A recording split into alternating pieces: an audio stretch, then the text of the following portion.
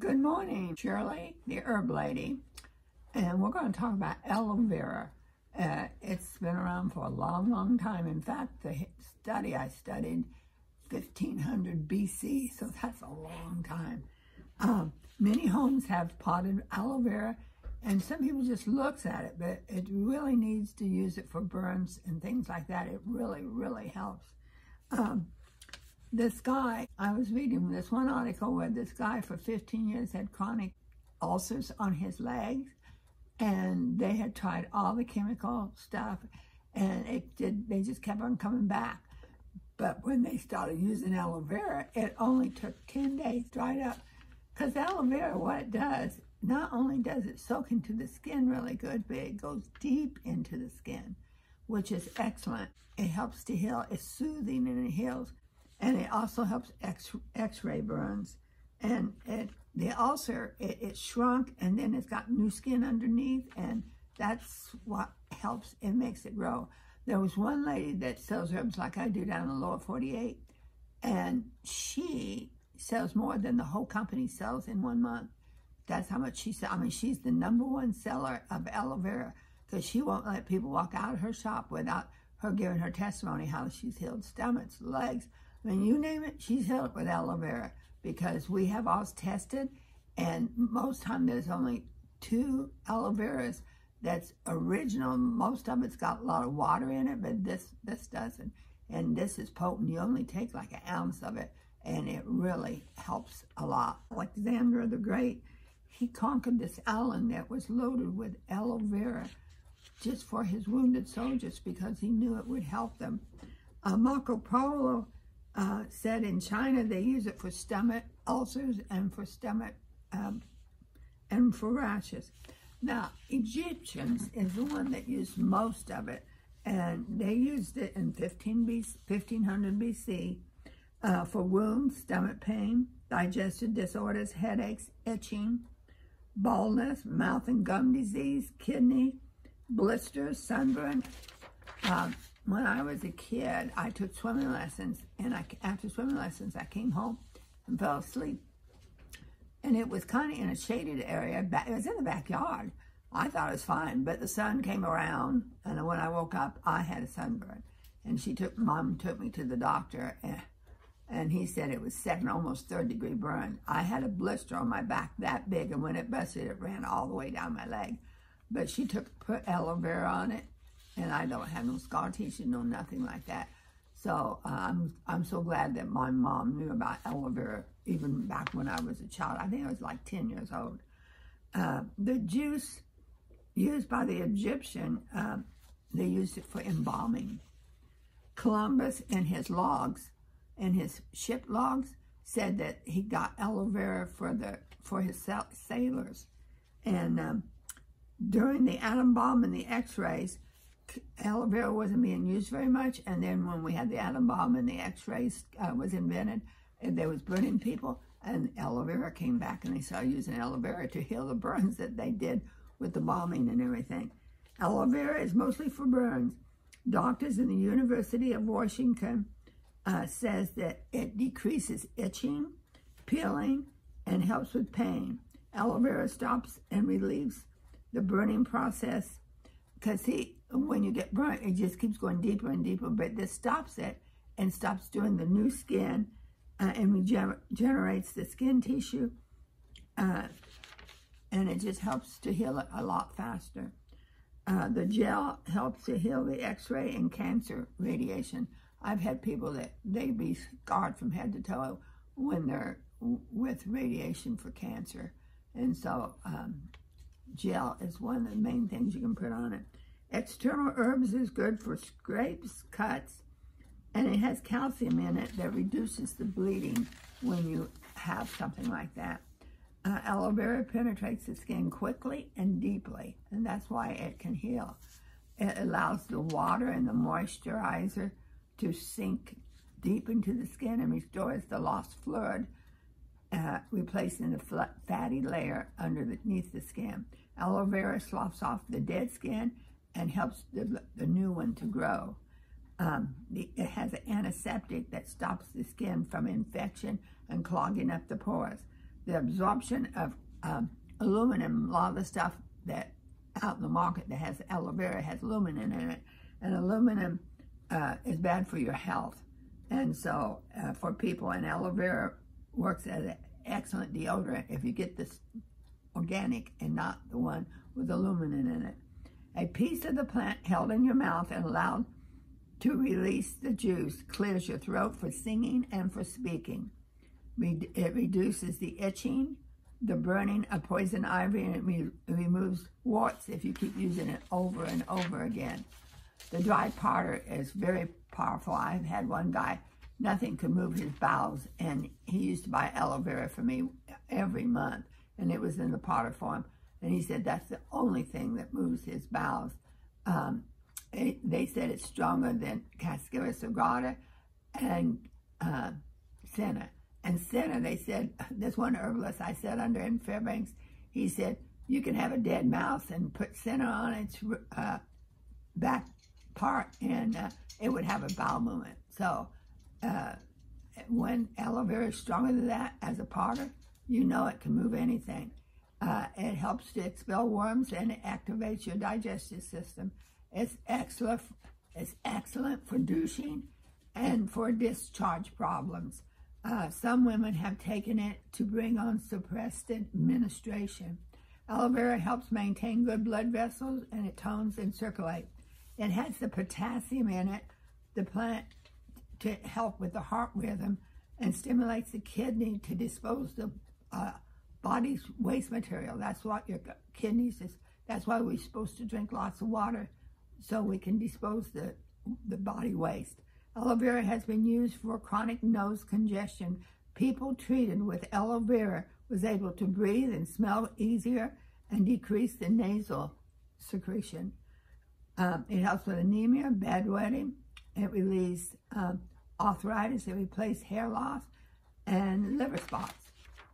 Now we're going to talk about an apple. And a lot of people don't think an apple is a herb, but it is. And there's over 2,000 different kinds of apples.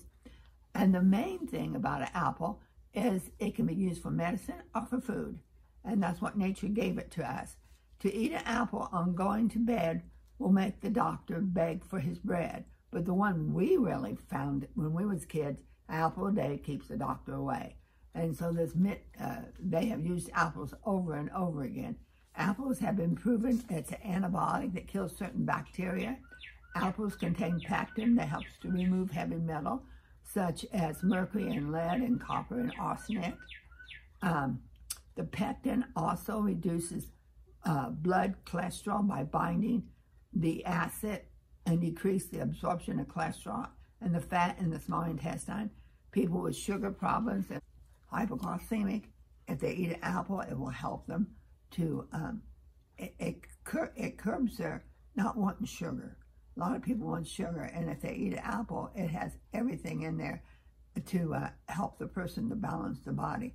Research in Yale found that the smell of spice apples, and I love pumpkin spice.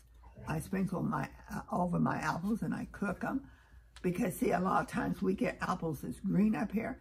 When you have green apples and you eat them, you have a stomachache because they're not ripe. You have to wait to know if the apple is ripe. It will fall from the tree.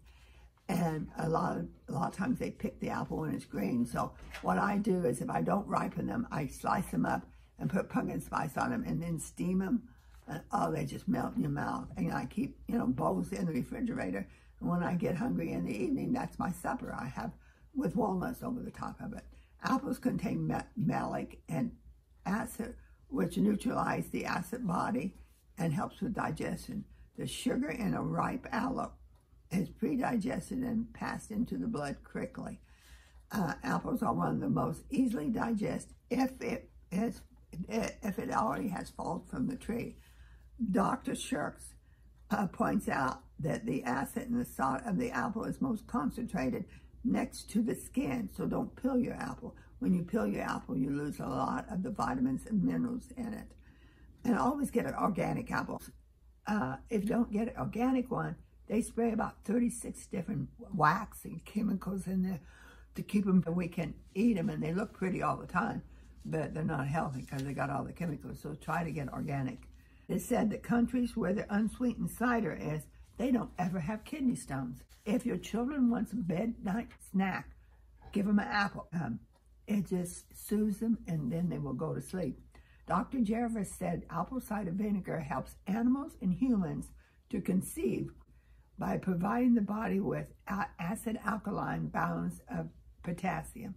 Potassium will allow the body to kill bacteria and train their cells to be healthy.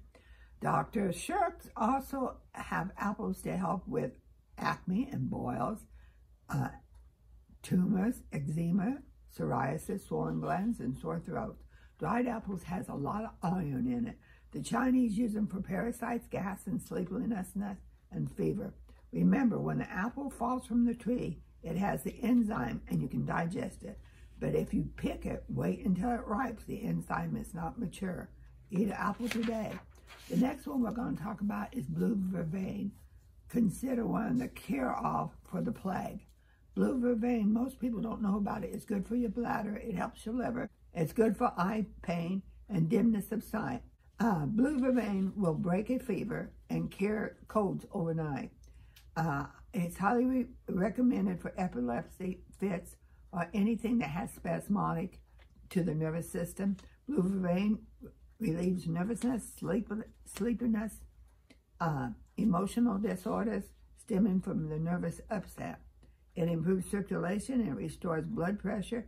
It literally tones, and it's really good to give it to a child when they're younger, and they will get healthy as they grow up. And it also stimulates their appetite. If you got a child that won't eat, you start giving them blue vervain, and they will eat because it works with the stomach. And it will pull out boils, and blue vervain helps to expel mucus, coughs, asthma, pneumonia, and whooping cough. It helps with wheezing. The next one and the last one we're going to talk about is burdock. Burdock, peeled, chopped, and cooked at low heat, is a green vegetable that tastes mostly like asparagus. Dr. Christopher, when he was in the army at Fort Lewis, one of the men came in with boils all over his throat. And so he lanced them, and they came back. And he lanced them, and they came back. So then he wrote a prescription to the mess sergeant, and he says, eliminate fried foods, milk, meat, and sugar, and only serve him fresh vegetables and fruit. And guess what? They started drying up and going away, and he kept on giving him burdock tea, and they never came back. And he had had them all his life. Most children learn about burdock when we get our burrs. Our next door neighbor used to have lambs over there, and we used to go over there and run through the field, and we come back, and we had a little short dog named Brownie, and she had burrs on her, and we had burrs on our socks and everything like that. And I never did know that was burdock. But the burrs is, after they dry up, it's called burdock.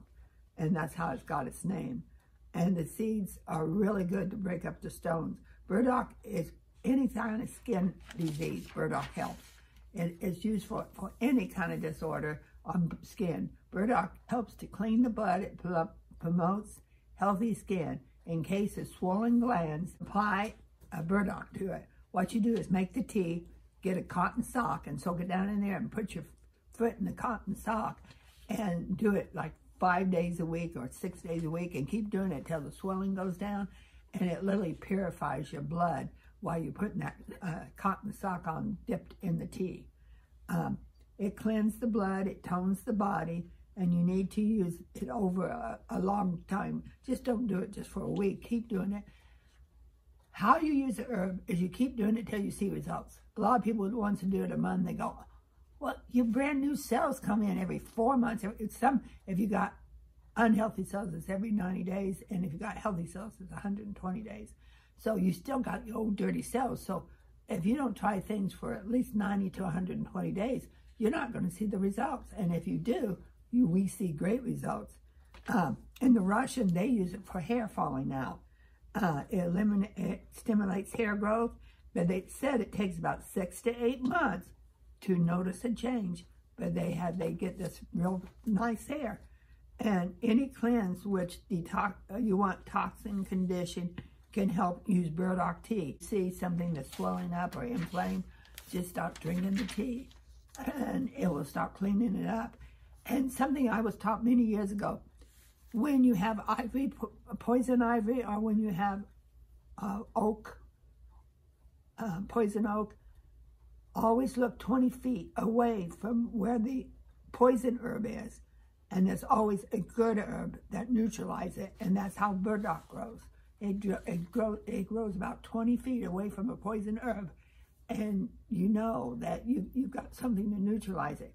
In Japan, they use burdock root almost every day in their cooking because it helps them and helps them to keep healthy. Burdock is excellent use in the diet, being a diabetic and suffering from blood sugar-related disease. I hope you enjoyed these 4. It really helps to use herbs every day and know about them and keep using them until you see results.